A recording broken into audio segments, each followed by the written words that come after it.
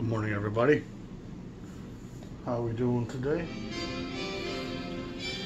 Today I want to talk to you about the jazz canon. What is the jazz canon? And for a lot of people, it simply is what they know. And as your knowledge grows, your understanding of the canon grows. But I think for a lot of people, it's very misdefined. And I certainly think that my initial perspectives of what the jazz canon is and what I see it as now are very different. It's certainly not a refined matter. There's a lot of open-endedness to this debate. But let's talk about some of the qualifications for being part of the canon. First of all, sustainability is important. You still have to be recognized today. However, your ability to sell records today doesn't define your canon status. There's a lot of artists today that are in print and very much in demand and being purchased that in a lot of ways are outside of the canon. So much of what our reissue market is printing the rare and hard to find pieces. And they aren't mutually exclusive. You can be rare and hard to find and be part of the canon, but you can also be highly in demand today and not be part of the canon. And you can also have been a major part of the past and not in demand today and be absolutely in the canon. And let's start with Duke Ellington in that case. Ellington is the songbook of jazz. He is probably the most important figure in the codifying of what jazz is. And he didn't use that word to define himself. He made Duke Ellington music. And it's really broad in its scope. But it always swings. It's always got an element of sexual tension, spiritual confirmation, musicality, brilliant composition, absolutely brilliant arrangement. Part of great composition is great arrangement. And you don't get that the same way in a trio or a quartet that you do in a bigger ensemble like a Basie or an Ellington group. And arrangement's very important because it allows you to create movement and counter movement. It allows you to create melody and counter melody. It allows you to create obligato, staccato, crescendo, diminuendo, all these different effects that are part of the music lexicon that the classical European tradition utilizes all the time. It's harder to establish those trends, traits, and behaviors in a trio. There's just not the room, the breadth, the dimension. In a larger ensemble, you could have a rhythm section being soft with a horn section being bright. You can have a reed section being angled and then a low brass section being rounded. You could have so many different sorts of conflict and resolution within a piece. And so arrangement is a byproduct of composition, and it's a byproduct of being a great songwriter. But there's a whole nother step that arranging brings to the fore. And if you listen to something like Benny Goodman's Sing, Sing, Sing, which I believe was arranged by Fletcher Henderson and written by Louis Prima, if I recall. I could be wrong on that, but the arrangements in that are as integral to the dynamics of it and the spectacular fireworks show that is, as is the composition in itself. So arrangement is a very important piece of the puzzle when it comes to musical delivery and how I'm going to get my message across. And Ellington is the master. He's just the master of creating a mood, that minimal, it just draws you in. It's intriguing. It's full of mystery. It's full of suspense. It's full of confrontation. It's full of education. It's full of love. It's full of anger. It's got so much emotional stock woven within its fabric. And he never ceased to be the jazz songbook. All the greats do Ellington songs. Solitude, track after track after track, are just ubiquitous in today's language. And you see and hear a lot of these songs still being performed today when you go to a little jazz club. And so I think, in spite of the fact that today's collector doesn't value Ellington, his body of work is the nucleus of the jazz canon. And you can't take the American Songbook and say that. Even though the songbook was covered extensively by the jazz community, Ellington is the jazz songbook. He is the proving ground that most jazz musicians have learned dozens of pieces of his. And it's just a standard that you know. You don't show up to the club and not have an idea how to play numerous Ellington songs. This is, of course, the fantastic music from the soundtrack of the motion picture Anatomy of a Murder. It's kind of a budget reissue from Columbia that happened probably in the 80s. This came out. I'd like to get an original someday, but I have probably close to 50 Ellington pieces. And it's a very convoluted thing because a lot of it comes from the 78 era. So you got to get collections to get that stuff. And then in the 50s, he's putting out new material. Columbia's reissuing old stock material. Capitol, Reprise. There's Decca. There's a lot of different labels that are putting out Ellington pieces. And so it's a very convoluted body of work. But I promise you, you will not regret ever purchasing an Ellington record, and you'll never have to pay big bucks for it. It's always going to be an affordable entry into your collection.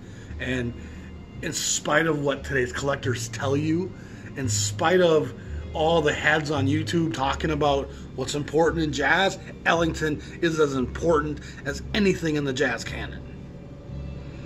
Get all that avant-garde shit out of your eyes and out of your ears and listen to Ellington first before you even try to grasp Eric Dolphy. Because it's Ellington's compositions that take interesting instruments like oboes and bassoons and bass clarinets and utilize them in interesting, inspiring ways that makes a guy like Dolphy come along and say, you know what, I'm going to take the bassoon or the oboe and do some interesting shit with it. Yusuf Lateef, you can't tell me Yusuf Lateef didn't take all of what he heard in Ellington and start establishing all these world instruments into his sound. Coltrane himself, one of the great pushers of the music, does an incredible record with Duke Ellington. And it's one of the great records in the canon. So the canon isn't just defined by what's being bought today. In fact, it's a very poor representation of what the jazz canon looks like. So it's important to grasp that today's collector, today's reviewer, is giving a very narrow scope of what they perceive the canon to be. And it's as important to have sold well at the time to establish your credentials as it is to still be in demand today. And both elements have their weight. A guy like Mobley didn't sell very good in his lifetime at all. But now he's firmly become one of the stars of the jazz canon as we look back on his bluesy, absolutely filled with integrity, brilliant playing. He wasn't pushing the boundaries, so a lot of the avant-garde guys and a lot of the guys who are so hip haven't heard Mobley and dig it because he's not making you go, but he's doing what he feels. There's such an honesty to Hank Mobley. And so he's an absolutely huge, important part of the canon. So next to Duke Ellington, you got to put Miles Davis' body of work probably second. And again, this is going to be a loose list. It's not going to be super well defined. But Miles Davis' body of work covers a lot of eras. And in his constellations are a lot of really big stars.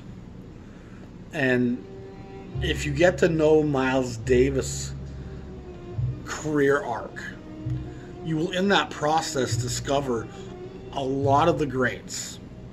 From early on with guys like Parker and Dizzy, to a little later with guys like Max Roach and Sonny Rollins, to his work with guys like Lucky Thompson, to his first great quintet, his second quintet. All the guys in between those guys had important moments in jazz history. Even his work into the fusion era, where I'm on record for saying Bitches Brew is not as important as people think it is. It's a hard listen for most people, and I think a lot of people fake it because they've been told their whole life it's such an important seminal record. And if you don't like it, it's okay, because it's not an easy listen. It's dissonant, it's unresolved, it's full of tension, it's very little groove or pocket. People are talking over each other, there's no listening going on. It's not nearly as important a record as most people would have you believe. Yet for most rock and roll people, it's an entry point, and it borrows so much from the rock and roll concept that for most rock and roll fans, Bitches Brew makes perfect sense. But you spend enough time listening to black music, R&B, jazz, the blues, there's a lot in Bitches Brew that ain't that. A lot of people talking at the same time. A lack of space. A lack of room to breathe. A lack of the bass and the drums locking in and giving you a pattern that you can just tap your foot and nod your head to. But again, Miles Davis' career is so expansive and introduces you to so many other great stars. And it covers such a long time frame, from the late 40s with his work with Parker to into the 80s, where he's mixing hip-hop with jazz. And there's a lot of misses, a lot of lesser records, and there's a dozen infamous records that you couldn't have a jazz collection without. But Miles, at his best and his worst, is going to draw you in and teach you about a lot of the history. And unfortunately, he's become so the black hole center of the galaxy to most people's jazz perspectives today that it's really distorted a lot of the views of the rest of the jazz universe, which is a little bit unfortunate. But Miles' body of work, I have probably 75 records of him as a leader, and there's some stuff as a sideman as well.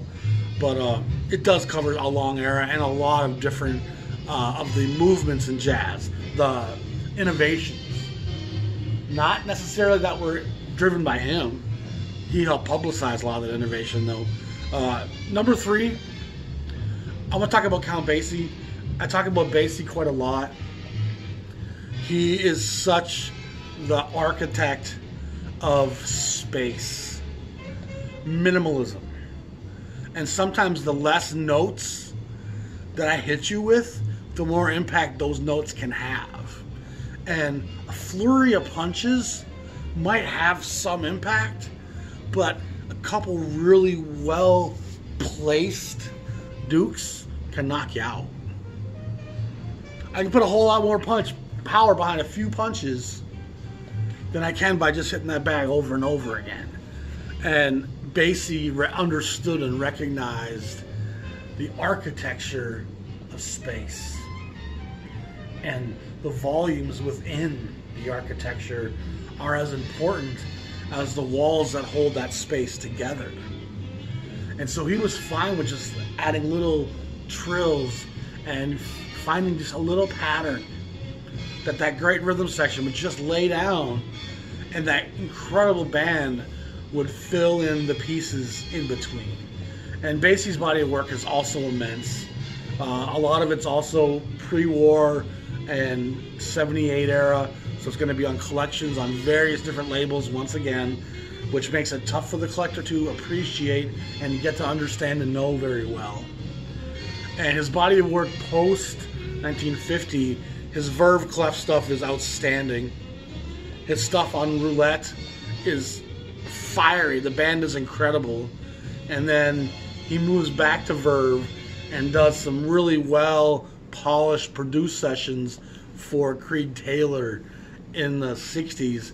That's also really well made and accessible and easy to find. And those records shouldn't be diminished in people's minds. For those of you who want a little bit more edge to your music, Monk is an incredibly important part of the jazz canon. He's early works of Blue Note took kind of years for people to digest and appreciate, but they've become quite seminal and very important in people's understandings of the music today.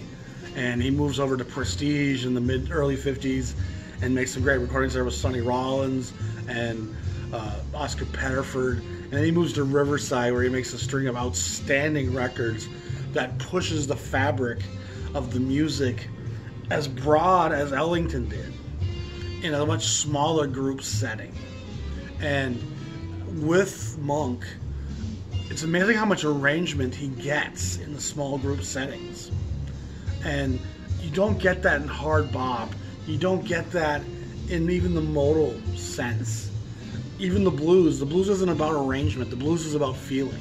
The blues is about just the gut speaking. Arrangement's more cerebral. It's more creating an emotional response through the colors and tempos and counter movements and edges of the song and the arrangements and the chords and the notes. And Monk will have you think. Monk will have you think. Monk will have you delving and diving deeper into the song, trying to grasp where exactly is this set. And Monk's music is definitely a huge part of the jazz canon, and it's pretty well respected today across the board, from his earliest works right through into his later stuff with the Columbia Big Bands, and the Palo Alto concert that just came out is fantastic. I was really impressed by that. But Monk's absolutely a guy whose body of work is very integral to the jazz canon. John Coltrane, the biggest limitation to his body of work is the limitations of the time frame. He shows up as a sideman as early as the late 40s, but it's not really until 56, 57 where he starts making a real impact as a leader. And by 67, he's passed away. So it's a short window, but there's no question most of his body of work is pretty firmly in the jazz canon still to this day. Most of it stays in pretty high demand still to this day. He does some stuff that pushes the boundaries, you know, and you certainly don't have to have Ascension or Ohm in your collection if that's not your thing. And those records are probably on the cusp of the canon, to be honest. They are not as invitational as most jazz is and should be. The music is driven and derived from the enticing nature of sexuality and groove and a good time. That's the whole allure, is what are they playing in there? That sounds exciting. If you've never heard the groove of this music before, and you're strolling down a street in New Orleans or Kansas City in 1937, and the sounds creeping out of the basement of some little nightclub, it's so fresh. It's so driven. It's so sexual. And that power, that enticing nature, it's a real big part of what jazz is. And so jazz that doesn't entice, jazz that doesn't have that allure to it, that repels people, it's just not as important and not as big a part of the canon as people today want to think it is. And for the most part, to me, 80% of the avant-garde is outside of the jazz canon. And that might not be a popular thing to say, but it's just the truth. It didn't sell for a reason. It wasn't fun. It was self-indulgent. It was self-introspective. It didn't consider its audience. It didn't consider even its bandmates at times. It was just very much driven by my own need to extrapolate on my own ideas and abandon structure, arrangement, melody, groove on some self-indulgent plunge into mystery and the unknown. The avant-garde has its moments, and certain artists do it really well. A guy like Mingus is certainly a part of the jazz canon, and I wouldn't say all of his work is necessarily going to be embraced by everyone. And some of his candid pieces, I don't think they're necessarily as important as, say, Pithecanthropus or Mingus Aum, or even his piano works on Impulse. That's gorgeous, wonderful. Anybody can appreciate that. Black Saint and the Sinner Lady. He has a lot of important pieces, and he takes a lot from both Monk and from Ellington and pushes a lot of boundaries, but kind of always manages to resolve and find the tonic and getting us back to a place where our body can breathe and relax. But there's just so many great artists that are... Milt Jackson, his work with the MJQ and his work as a solo artist, he pushes and professes the blues throughout his career. A phenomenal long career. Kenny Burrell, just a large body of work that's a super impressive part of the canon. And so what makes something part of the canon? It's a tough thing to define in a lot of ways, but I look at the longevity of a career, the impact it has on those players around him, and how many people end up emulating that sound or that innovation. You look at how has time treated said artist, and sometimes time has diminished an artist that it shouldn't have. Other times time has escalated an artist that it didn't need to. But the canon is a big unbounded volume. You know, it's thousands and thousands and thousands of records, and then you start talking the 78 era and you're talking thousands and thousands of songs. So it's a tough thing to define, and a lot of it, for a lot of people, it's what I know. And that's a pretty narrow scope, and there's a lot more to it than just saying, oh, the jazz canon's these artists because this is what I've been taught and listened to. There's entire label discographies that are part of the canon. Pretty much everything on Verve is the canon. Coleman Hawkins, Sweets Edison, Roy Eldridge, Dizzy Gillespie, all those fantastic records that came out in the 50s, Holiday, Fitzgerald, Teddy Wilson. There's so many fantastic records that are in the $5 to $10, $15 range that are absolutely rooted firmly in the jazz canon that the modern collector doesn't give a shit about. Because all these people in the vinyl community are just talking about this rare piece that got reissued and you can't find the originals for less than $500. That's because the original wasn't part of the canon to begin with. And we have to stop listening to a lot of these people who don't have a broad enough scope. And sadly, some of the most knowledgeable people I know don't want to be on YouTube and don't have any interest in even talking to me on YouTube. My friend Scott Baldwin, this guy knows the canon.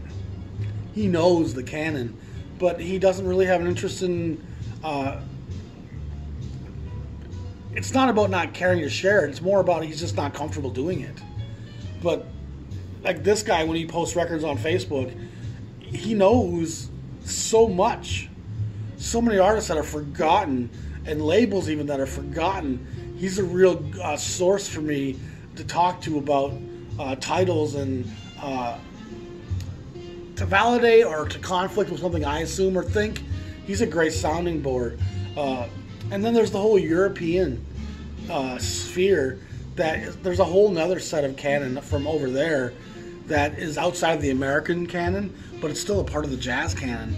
And it's very expansive. It's a very, very broad assemblage of pieces. Sonny Rollins is another very integral part of the jazz canon. His movements and adaptations, his removal of the pianist, his use of Jim Hall and the guitar. He is just a very interesting player who plays with a lot of fire and ferocity, but stays very centered. His flame is very hot, and it's always structured around groove and the blues. And he he rather would walk away from the music at times than just blindly follow the trends as they were. And when Ornette comes along and Coltrane starts pushing the boundaries, I'm sure there was a part of Rollins that said, "Oh, I need to follow." But he walked away instead. It didn't feel true to him. He had to find his own way. He had to find his own sound. And that's a lot of integrity talking. That's a lot of honesty. And again, honesty is one of the most important things to look for in this world, in this life. Tell me something that's honest.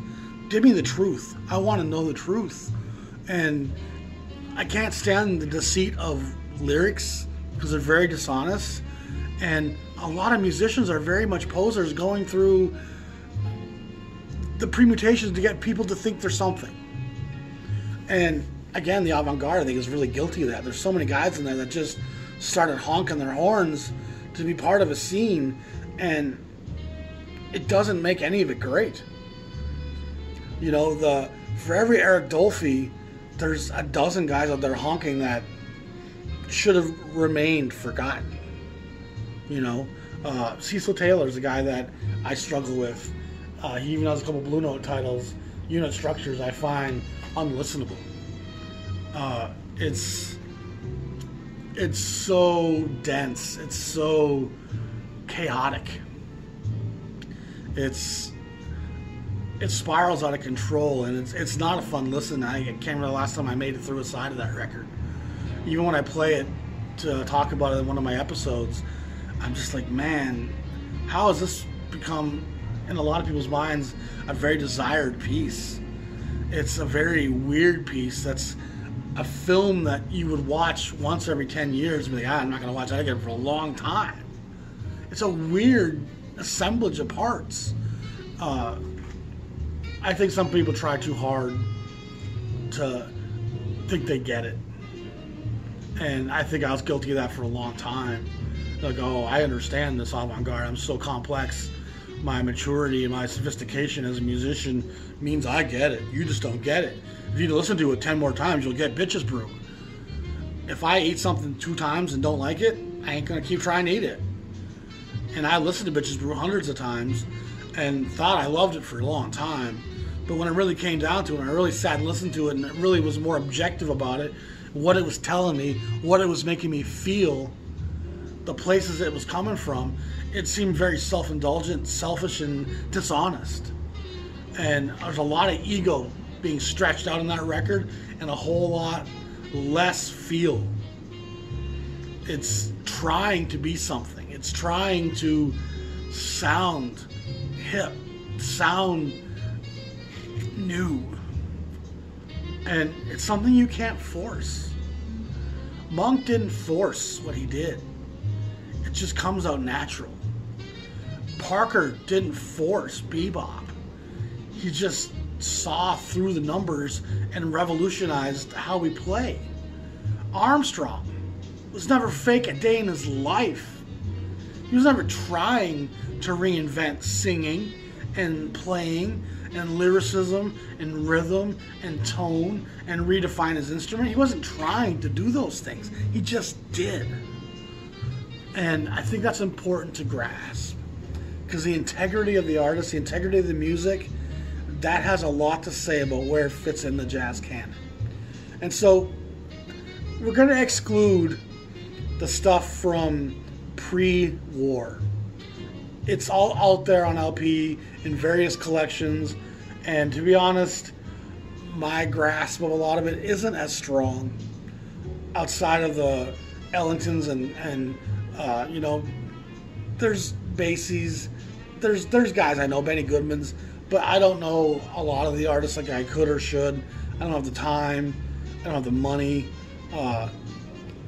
There's a lot from that era, and a lot of it's very important roots of what ends up happening post-war. But when you look at the post-war years, the Savoy body of work from the 40s is a hugely important part of the canon.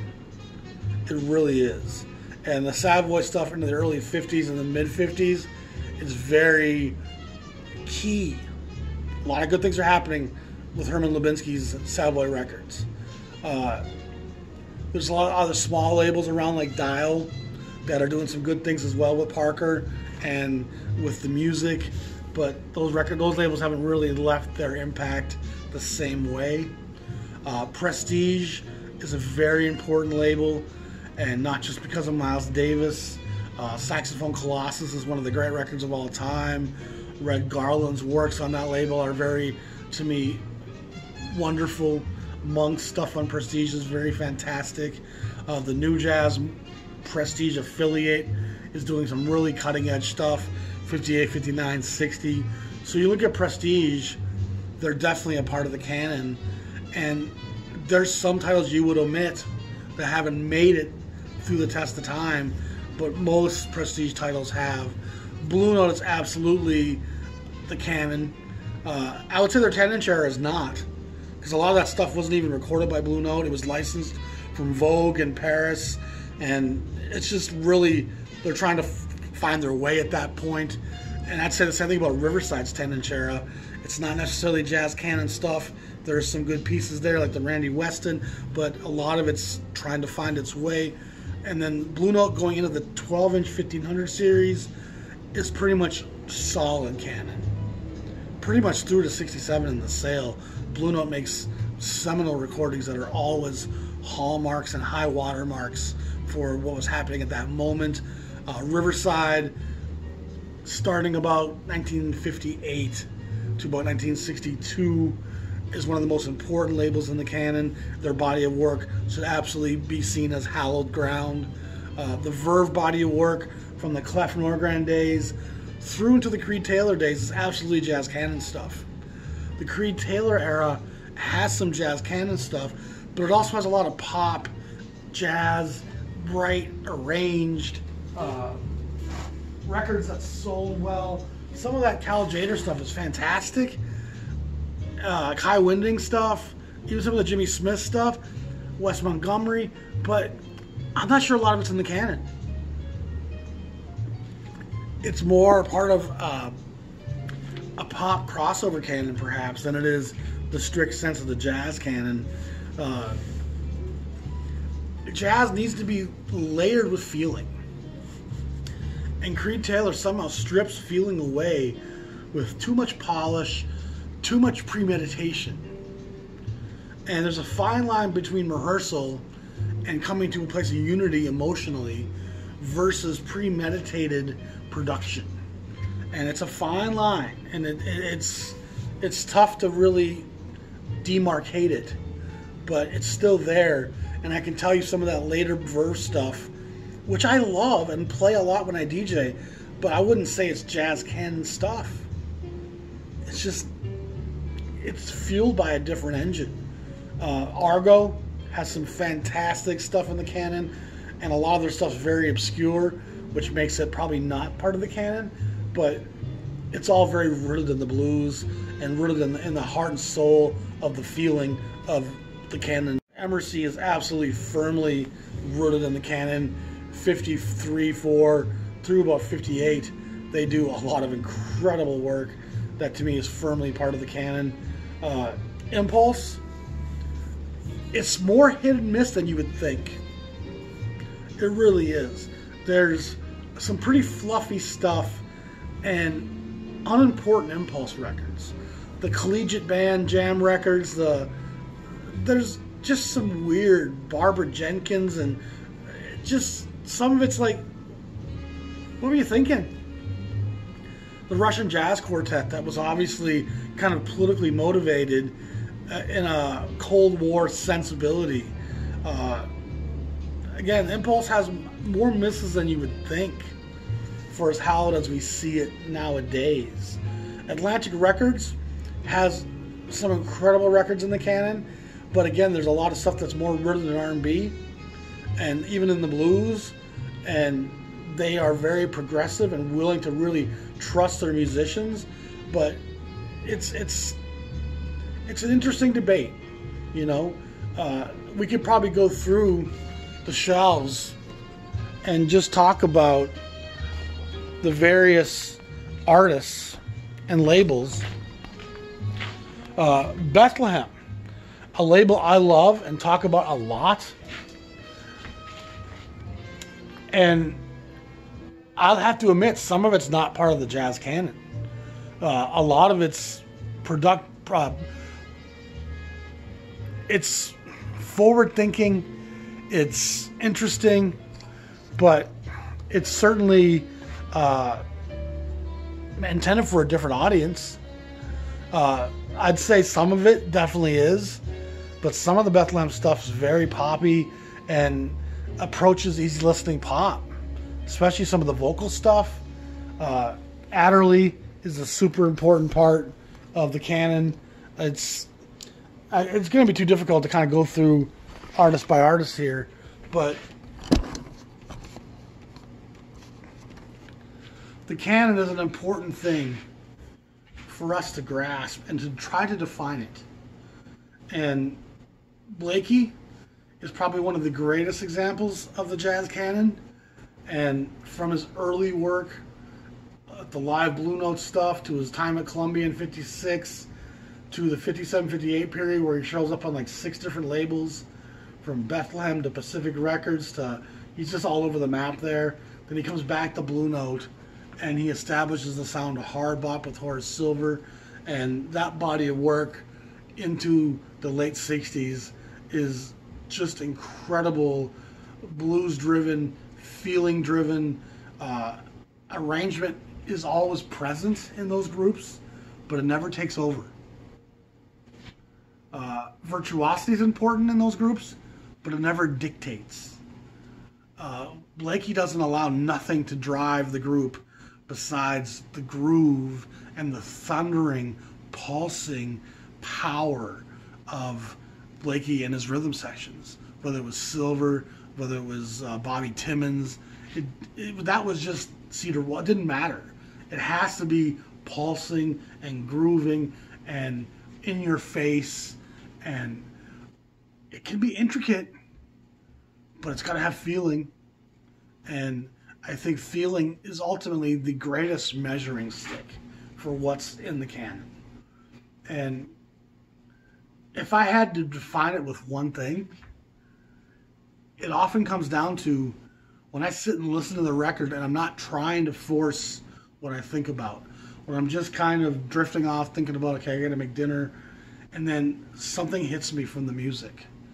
What it makes me feel, what it makes me think, that's a super important part of understanding what the canon is. And that music that hits you in the gut and demands your attention and expresses the experience of those who are making it, that's a fairly good indication of where the canon is and lies. And whether you're talking about Ellington or Coltrane, those guys always transcend in that kind of a sense. It's a broad body of work. You know, it really is. There's a lot. The West Coast stuff, Chet Baker's firmly in the canon. A white guy with a drug problem who could tell a lot of great stories. He plays with the blues. He plays with sorrow. He plays a lyrical trumpet that you can't help but weep to.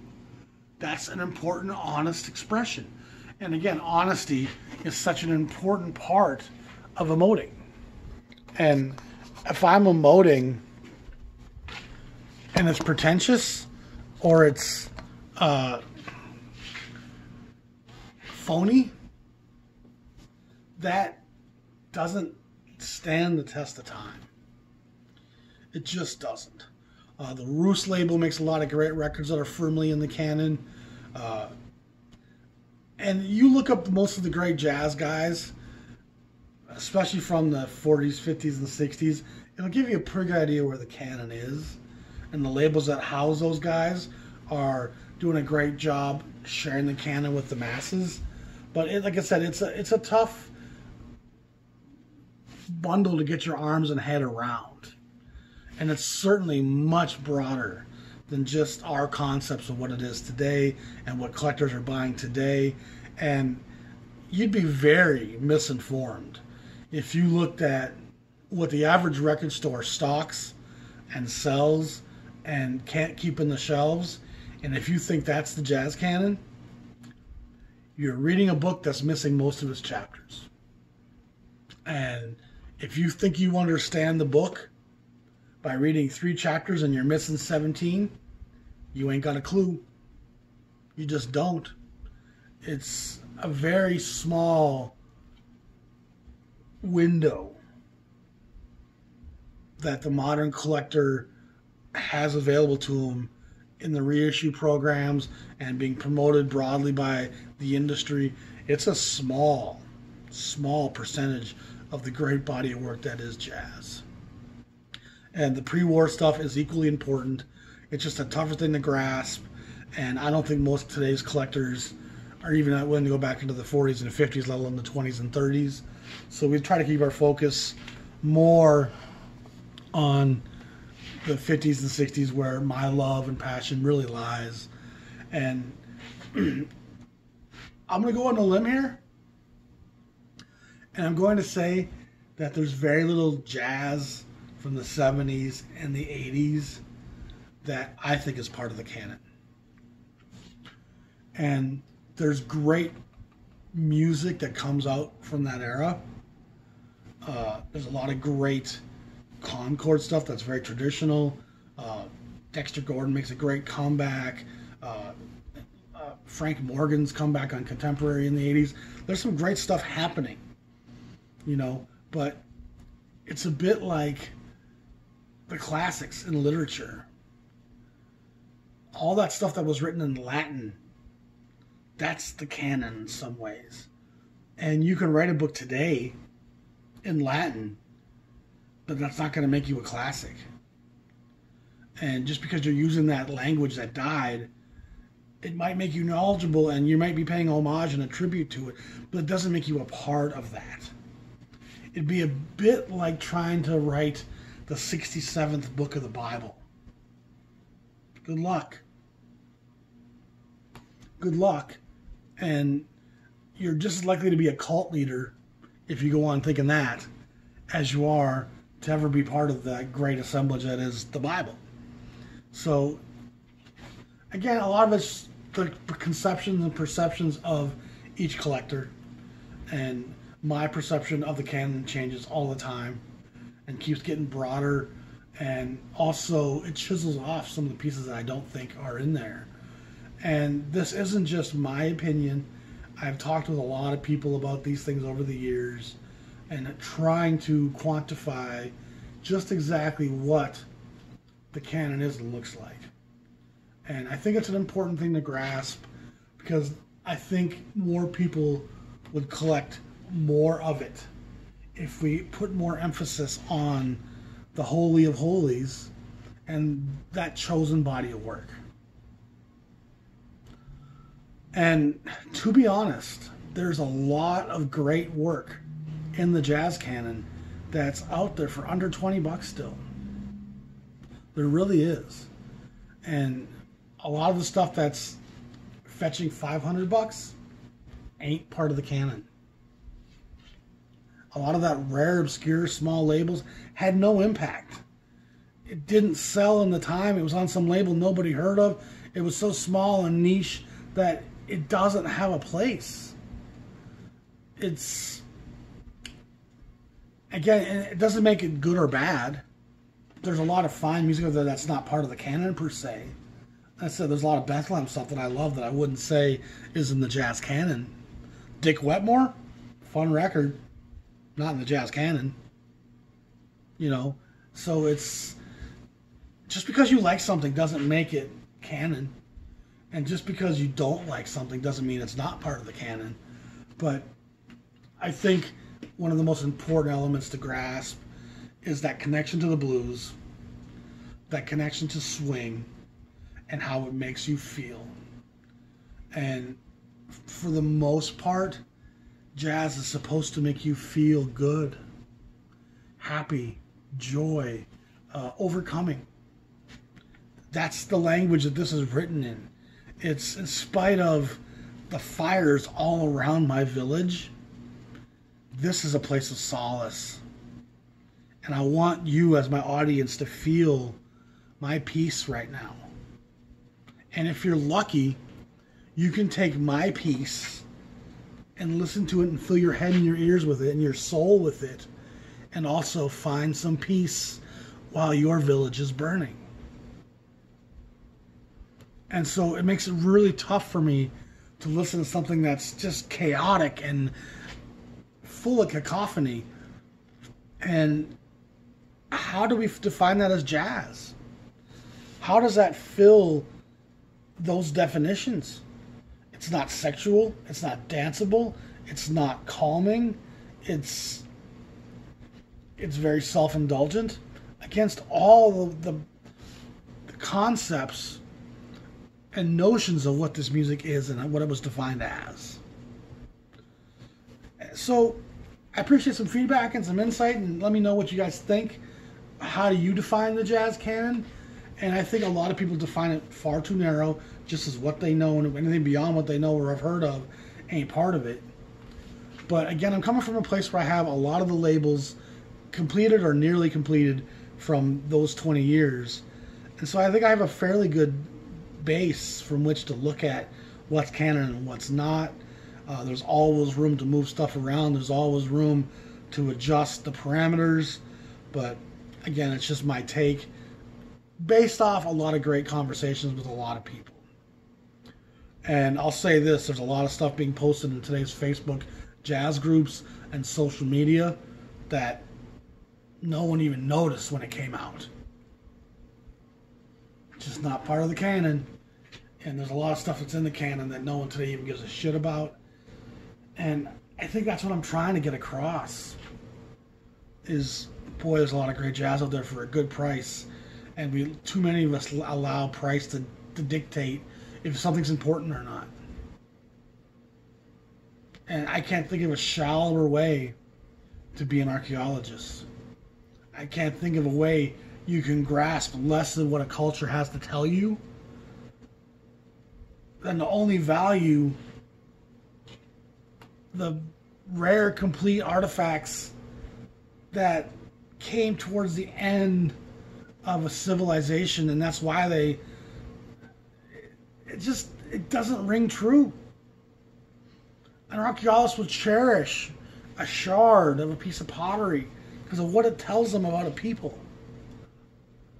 And so these people who are out there going, oh, the spine was cracked and I couldn't seam this, and there was... What are you talking about?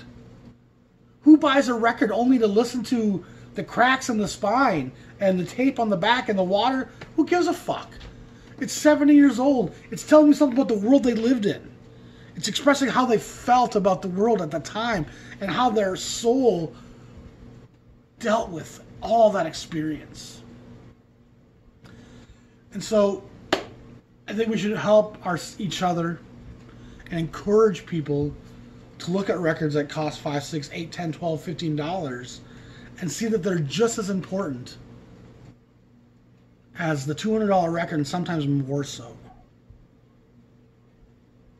And for all that's good in this world, let's stop determining the value of a record by how much it costs. Because it just has no bearing on what it means or what its real value is. It just doesn't. And sometimes something is rare because it sucked. Because it sucked. And it doesn't make you so hip because you get it. It means that you paid a lot, and so you're trying hard to defend that purchase. And I was that guy a long time. I speak from experience. I know. I know how it feels to spend $200, $150 on, and be like, oh, this has to be so important. It costs so much. And then only to be disappointed in the long frame of things. So anyway, I'm the Jazz Shepherd. My name is Dan. Y'all be safe. Y'all be peace. In the comments below, tell me what you think the canon is in your mind. And maybe if we get enough comments, we can come to some kind of a consensus and try to grasp what it truly does look like. There's no debate about who's really at the top of that list.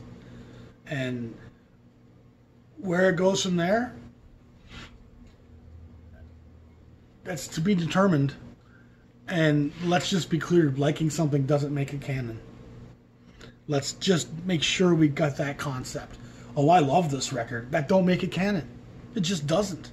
You can love a book by some artist. Doesn't mean it's part of the literature canon.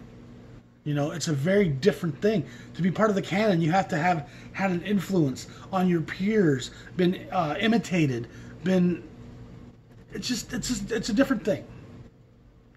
So let's hear what you think, what your definitions of the jazz canon are, what you think should be, what you think shouldn't be, and by all means, don't allow what a record costs to define for you what the canon is. And one last thought on Record Store Day. As collectible and as expensive as some of that stuff has gotten, doesn't make any of it part of the jazz canon. You could take some snippets and outtakes of some Shakespeare play and release that little compendium of the Shakespeare outtakes.